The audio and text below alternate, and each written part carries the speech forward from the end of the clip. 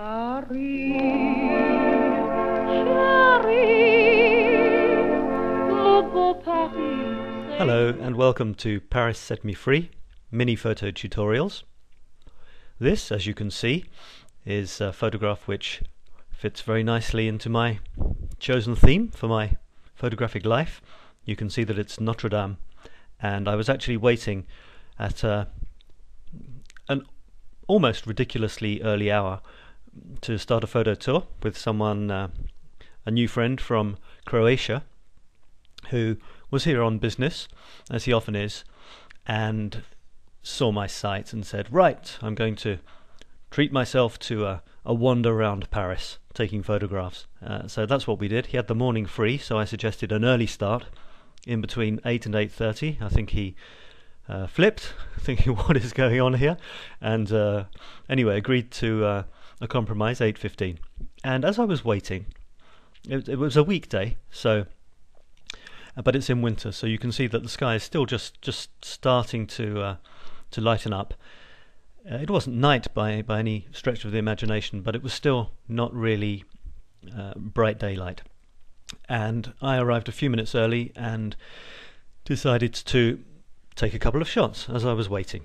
Now, as I mentioned in an earlier tutorial, the front couple of elements of my lens fell out. My beautiful Nikon 18 to 200mm lens fell out and smashed on the floor recently, so I was without my usual baby, and I borrowed a little point and shoot almost compact camera.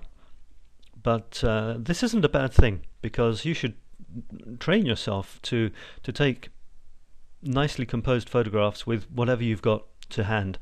Really, it's not an excuse to say I haven't got a fantastic camera, because sometimes the results can be just as good, or in terms of quality, obviously the actual quality of the picture, technical quality, won't be as good, but that doesn't change what you pointed at. So if you pointed at something nice, you'll still get a nice photograph. This is what I pointed it at, just to see what happened. Very often the camera sees things in a way that you don't. In other words, you can look at a pretty grey, miserable looking scene, and I noticed this just yesterday as well, and the camera will do something strange. For example, yesterday I was on a shoot with someone, and we were looking at some arches in the rain. It was night was coming on, and it looked a pretty miserable shot, all pretty mushy tones of browny grey. Took the shot, lo and behold, in the middle of the arches, where there was artificial light, it was bright orange, and outside the arches, which were in the daylight, were quite a strong blue. So you can never tell. This is what I got. Let me just show you the original. The original shot is this, so you can see that I haven't really changed it that much. The colours were already there, the lovely oranges, blue in the river, and just the top of the sky there. You can see it's not particularly sharp, so it did need sharpening up a bit, and the colours needed bringing out, so I ended up with this, which I think is gorgeous, really. It's not necessarily, it's a shot that I took in a couple of seconds, really. Propped my elbows on the edge of the bridge to try and reduce camera shake as much as possible, but the scene was there. It just had to be nicely composed and captured. The light early in the morning, as late at night, not late at night, as the sun's going down, is often much richer.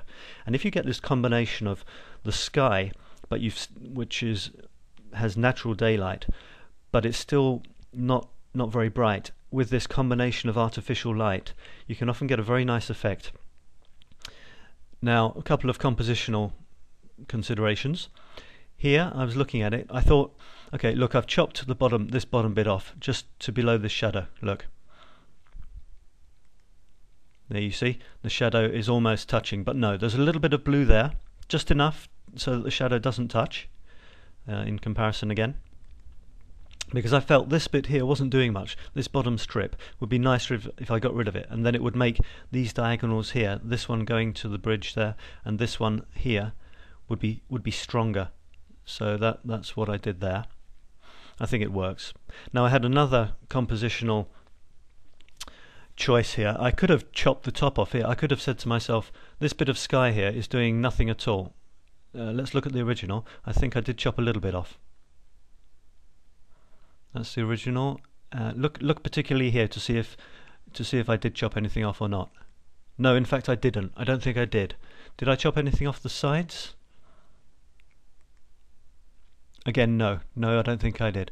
So the reason I didn't chop this off, and I tried chopping this strip of sky off, and what happened was the towers of Notre Dame went too close to the top, and it didn't look nicely balanced. Look, there's more or less the same distance between the shadows here and the bottom. Oops, pressed the button by mistake.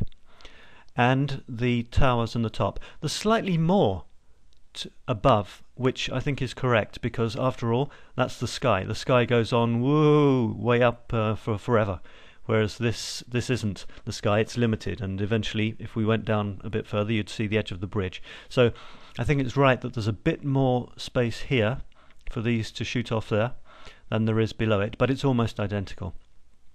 Another thing was, there's this window here. Now just have a look at it in the original again.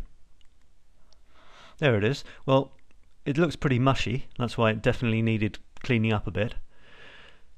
But what this does is it reflects the sky, and it reflects this morning light.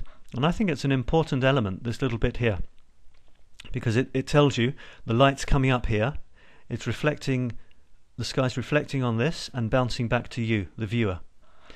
And I didn't want to, I could have chopped it off, but I tried, and I didn't like it. I like the fact that that is up there, and it's also another interesting little thing. This is somebody's beautiful, probably extremely expensive and exclusive studio with a direct view onto Notre Dame. Maybe it's an artist, so they've got these big windows letting all that lovely light in, and it just adds to the legend and just makes you wonder who on earth could afford to have this amazing loft, as they probably call it. There's also a nice perspective there, zooming in towards, which is actually dead centre of the picture, but it doesn't matter. Notre Dame is top left if you're one of these people who obsesses over the rule of thirds, so that fits in reasonably well. And you've got these lovely lines zooming in, great perspective, vanishing point to this horrible white van by the looks of it, if you look closely. But all of these lines go in, look, this one there, bam, the top of the wall, bam, the edge of these buildings, zoop, the top of these buildings, zoop, the edge here where you can see the bookinist. These are things which open up and people sell books and magazines and old posters on the edge of the Seine there. And then down here, look, you've got the light which has been brought out by my post-processing, which was necessary. Look how mushy this is before I cleaned it up. You see, it's really mushy, and it doesn't do the photo justice. Here you can see these sort of tunnely, rather sinister holes in the wall there, suggesting that there's a life underneath the road here, which there is indeed, and the light coming out onto the cobblestones of one of the beautiful romantic Paris walks along there. Again, those lines, the water line, and even the shadow, the edge of the shadow of the wall in the water going towards this central point, which is a bridge. So so there it is. What was taken extremely quickly, just as I was waiting for my client, has actually on a camera which I would be embarrassed to be seen walking around with. Well, that's a bit snobbish to say that, but it's not what I usually had in my hands. But who cares? Here's a nice shot. I didn't have to, because I was quite a distance away from the subject, I didn't have to have any worries with this parallax, this zooming up to the towers. What I'm trying to say is the towers look reasonably square because it's taken from a distance, and there it is, almost a postcard shot from a stolen moment taken quite quickly. So that's it.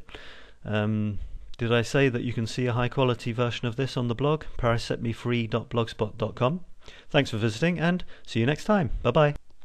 Depuis que je suis à Paris, le jour et la nuit, je suis gris. J'ai compris la douceur de vivre. Je suis fou de joie, je suis ivre. Depuis que je suis à Paris.